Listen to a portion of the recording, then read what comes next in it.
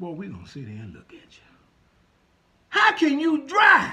You can't even drive the car. You got a whole love seat and furniture set with the big, know what? Your ass got kicked out. She told you get out of here right now. This the boy Derek. This him right here. This the boy. She said get your shit and get up out of here. Only thing he had is what he came with.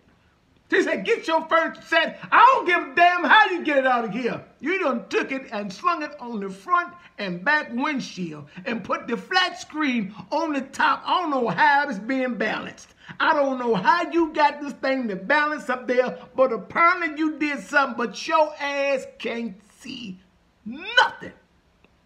You are a hazard to everybody on the road. I know one of your boys got a Ford F-150 Chevy S10 pickup truck. Please come get this. I ain't even gonna say it. Boy, we gonna sit here and we gonna look at you. Get off the damn road before you hurt somebody with your non-seeing ass.